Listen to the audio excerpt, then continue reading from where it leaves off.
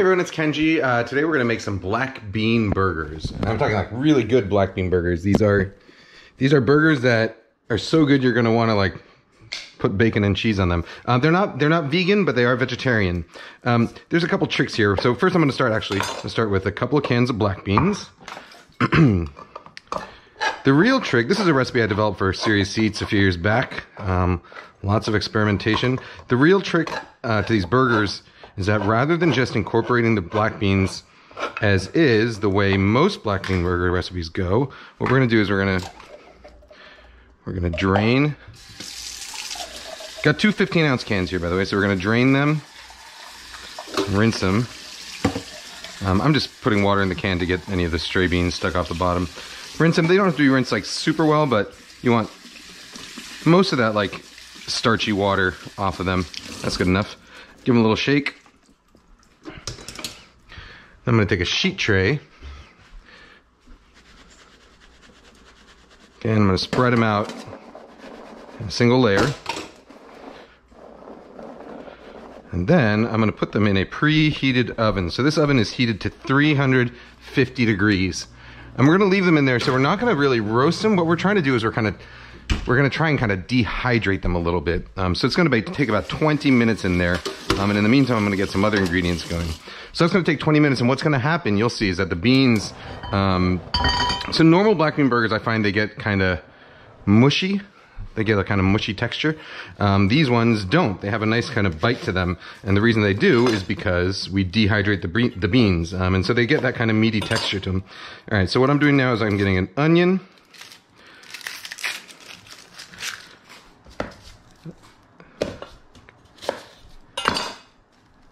An onion, you want to split it pole to pole like this, and then pull off the outer layers, not just the skin. You want to get that first layer underneath the skin also because it's usually pretty tough. Make our horizontal cut, or sorry, our vertical cuts first.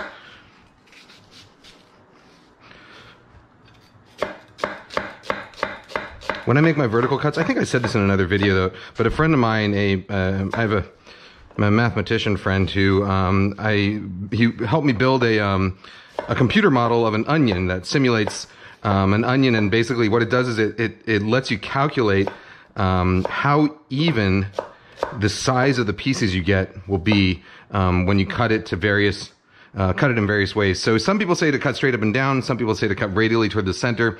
What we discovered was that if you're looking at the onion like this, so if you imagine the onion as a circle and say that it has a radius of 1, what you want to do is look for a point below the cutting board that's about 0.6. So it's basically the golden ratio, so like 1 to 1.6. So it's about, about 0.6 the distance down below the top of the cutting board, and that's where you want to aim your knife if you want to get the most even the most even-sized pieces with the fewest number of cuts.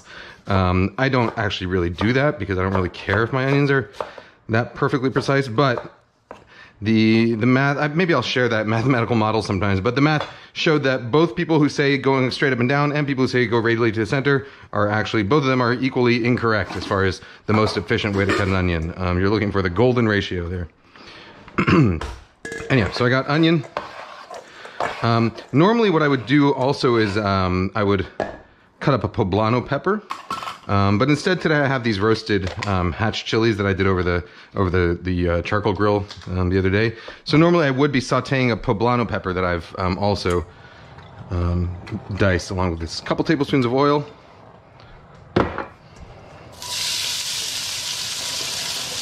And go with the onions. And a pinch of salt.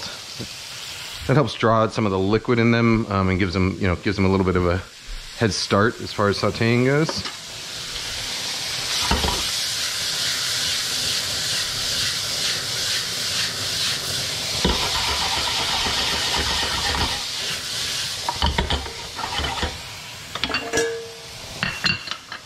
Okay, while that's cooking down, I'm going to get 3 cloves of garlic.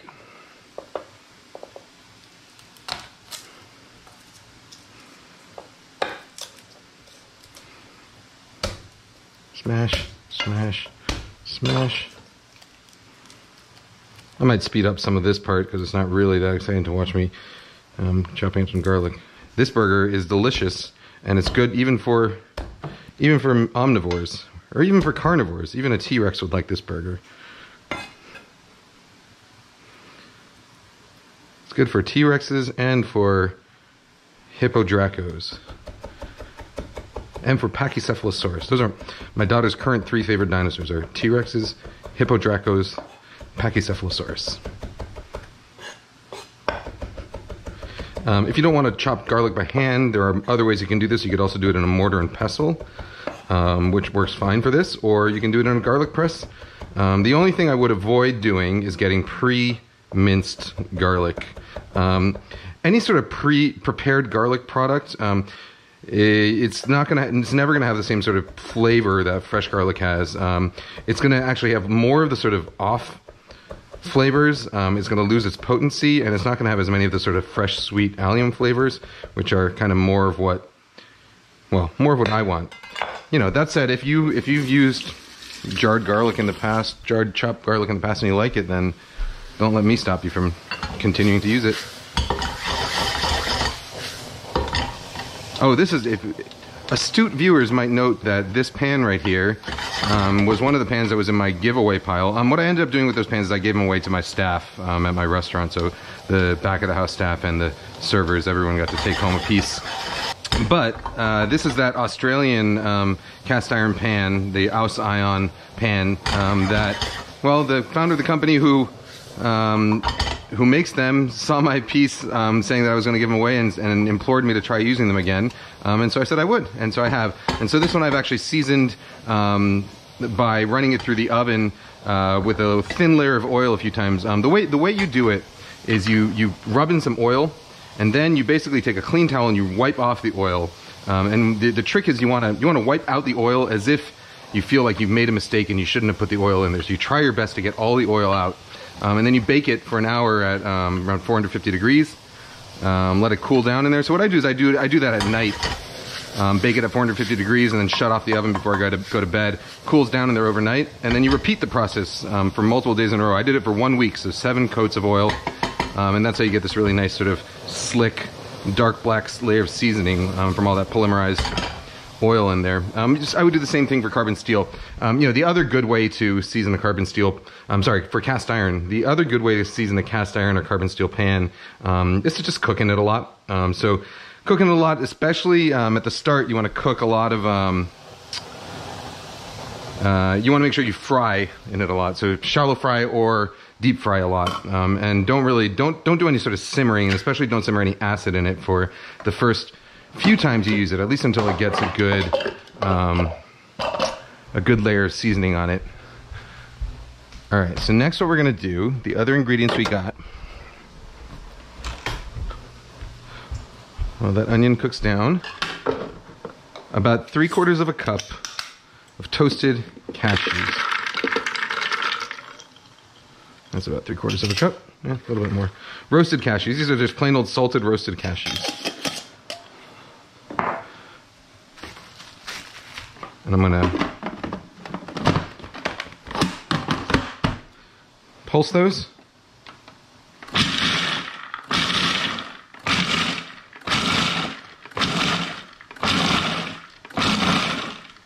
So the reason you pulse instead of just running the food processor straight is that if you run the food processor straight, what happens is the pieces of cashew or whatever it is you're trying to chop up, the pieces end up sort of riding around the blade, and they don't chop evenly. So like the bigger pieces will end up riding around the top of the blade, and you end up with sort of like some pasty bits and some whole cashews. Whereas when you pulse, you get more even chopping. I mean, obviously it's still not perfectly even, as you can see, but it's a lot more even than you would get as if you were to simply run the thing as is.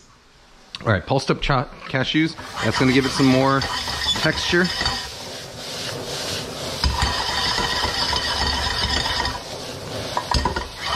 So I sauteed my onions first. If I had a poblano, I would also do that at the same time.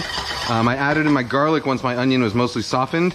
And then once you start stirring in the garlic and it really comes in contact with the heat, you really only want to cook it for maybe 20 to 30 seconds, just until you start smelling that nice garlic aroma.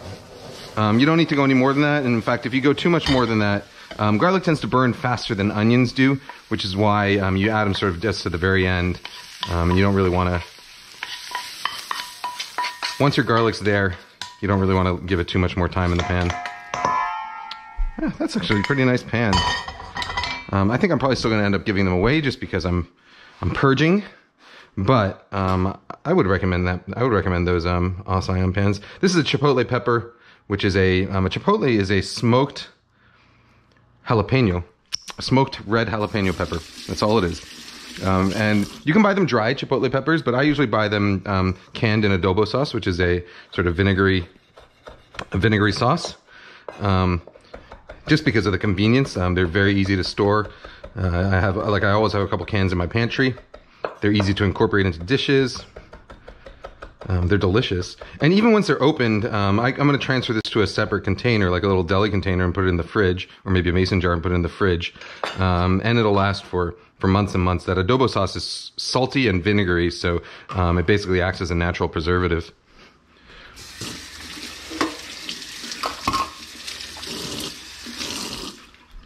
All right. Now that this is done, what I'm going to do is I'm going to wait until my black beans are done, and I will come back when that happens. So I will come back in 10 minutes. All right, so, sorry, sun is moving. I got this big screen up here this time because I've been bothered by the shadows. The bright sunlight on my work surface has screwed up the video. Anyhow, it's been another 10 minutes. So this is about 20 minutes total. And this is what your beans are going to look like. So you see that? You see how they're kind of splitting open and a little dry? That is what you're looking for. Let me see if I can get a closer look. Can you see?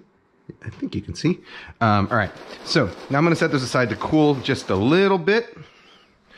And in the meantime, you know what I'm going to do is I've decided I'm going to make a little chipotle mayonnaise to go on this. So mini chopper, you can either do it in your food processor or like with a hand blender. You can also do it by hand. Mini chopper, clove of garlic. I'm gonna grab another chipotle. Drop them in there. Some of that liquid. And then I'm gonna take some mayonnaise. And actually, meantime, I'm gonna also add about add a couple tablespoons of mayonnaise to the burger mixture. That's what's gonna help it bind. But for this, let's do about, it was one chipotle and like a couple teaspoons, maybe a tablespoon of sauce. And I'm gonna do maybe about a third of a cup, maybe half a cup of mayonnaise in there. This stuff is delicious on burgers, it's delicious on tacos, especially fish tacos. It's great on fish tacos. It's great on grilled fish, great on grilled vegetables to dip into. It's great on sausages and hot dogs, things like that. It's just one of those condiments that once you taste it, you're gonna be like, why did I not do this? Why did I not do this before? Or if I did do this before, why haven't I not been doing it more frequently? That's what I always say. If you're the kind of person who likes to count, if you're a bean counter, you want to make sure that you only have 239 of them, because otherwise your burgers are too farty. And the rest of that will go in the fridge. This stuff will keep in the fridge for, I mean, basically as long as mayo does, at least as long as mayo. So, you know, several weeks, if not longer. So now these are going to go into the food processor.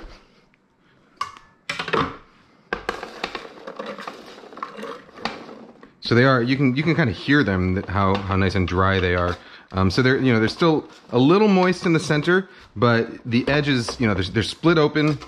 The edges are starting to dry out a little bit, and what they get is like a really nice sort of chew to them. Also gonna grab some cotija cheese. You can use feta cheese. You could also use something like pecorino romano. Do about, let's say about half cup once crumbled. So 2 to 3 ounces would be my estimate. I'll link to this full recipe, by the way. This is a recipe, it's on Serious Eats. You can get the full recipe for free. All right, so you want to pulse it just a few times. That looks good. And then we go straight into the mixture with the onions. We're done with the food processor. Now a couple more things go in there. So these panko breadcrumbs, about half a cup, maybe 3/4 of a cup.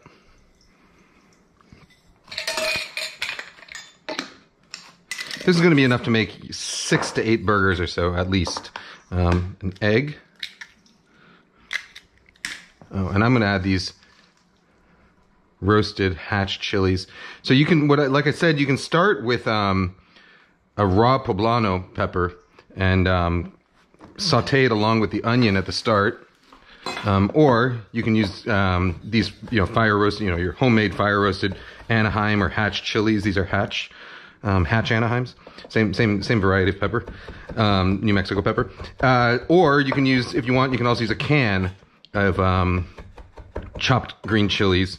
You can find those easily in the international section of pretty much any supermarket. I've never seen a supermarket that doesn't carry them. Maybe very, very small ones, or maybe in certain parts of the country that I'm unfamiliar with. But every supermarket anywhere I've lived has always carried them.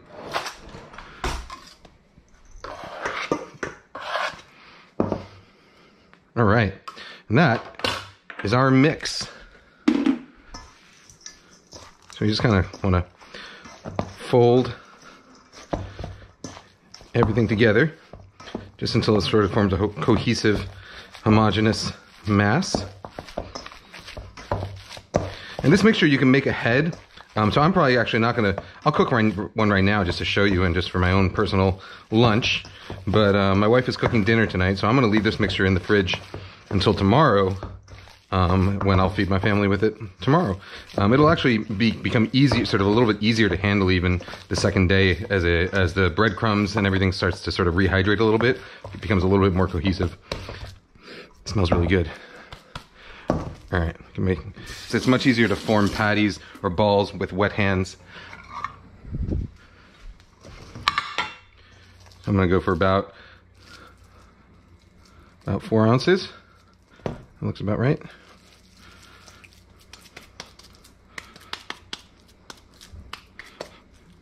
And these patties, unlike a meat patty, they don't really shrink when you cook them. So you can make them just about the size that you want them to be.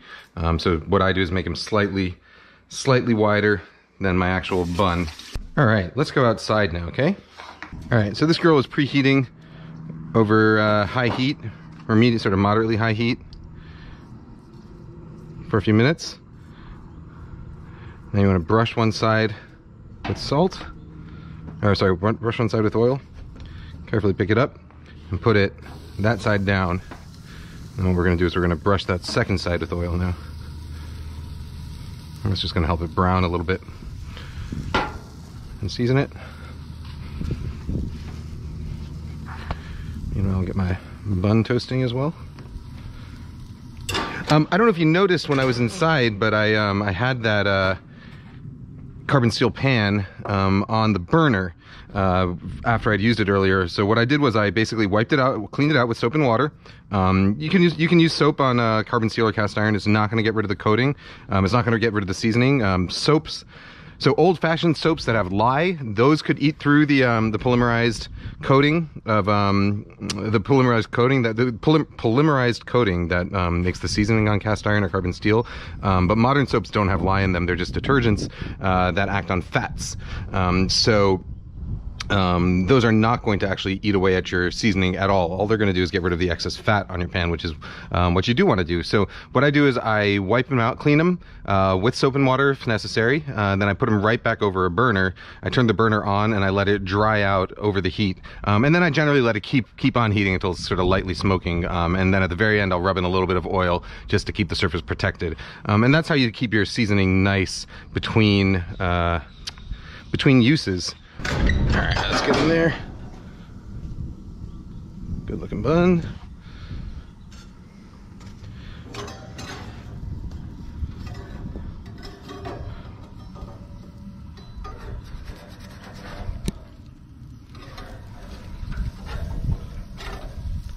A little bit more time on there.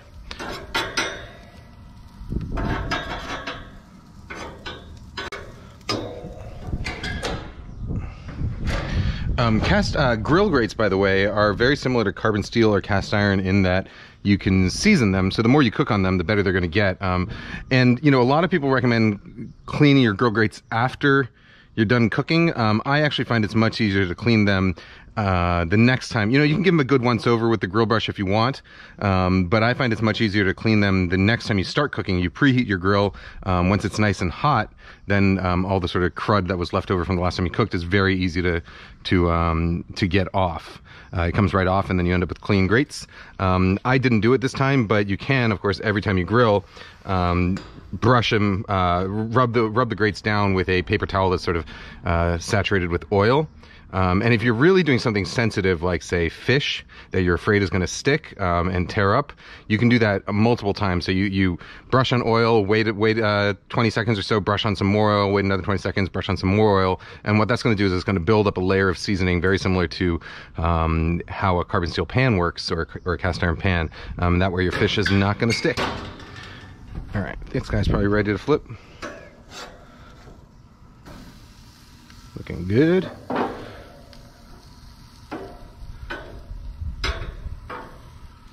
These are seriously, seriously the best veggie burgers I know of. You may disagree, but I defy you to try them and tell me that they're not delicious. All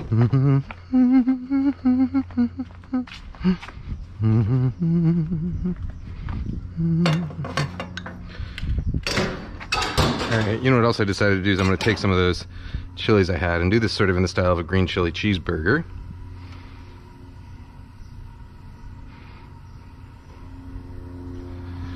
Chilies on top. There's a slice of pepper jack that's going on top. On my burger, I'm going to spread this chipotle mayo on the bottom. If you like your mayo a bit tangier, you can also, by the way, add a little lime juice to it. That flavor goes real well with chipotle. I got some onions, and then that's just some arugula from the garden. You can use whatever you want. I'm going onions and arugula today because that's what I got. This burger, by the way, it's a little hard to tell from all the cuts I did, but it's going to cook for a total of about 5 or 6 minutes. And that is done. So 3 to 4 minutes on the first side, just a couple minutes on the second side. That's how I usually like to do my burgers, veggie or not. Cook them a little longer on the first side than the second side, so that you get some really nice searing on that first side, and then you flip them over. And the second side you kind of just do there to get some color, a little bit of color on the outside, and to let them cook through. But I think it's better than letting it than flipping it over and getting sort of mediocre searing on both sides, is to get really good searing on one side. All right.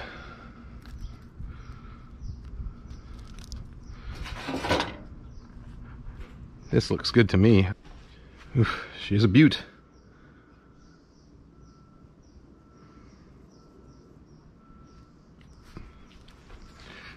So what this really does is it solves that kind of mushiness problem that a lot of veggie burgers have.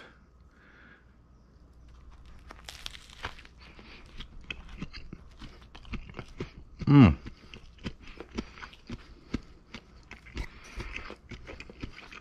That was good. Come on, you want a little? Come on, guy. Come here.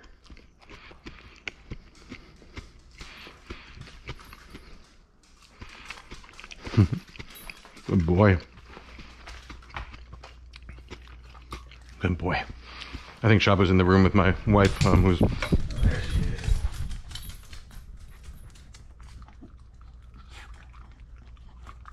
Here you go, Shaba. Good girl. All right, guys, gals, non-binary pals, I will see you next time. Bye-bye.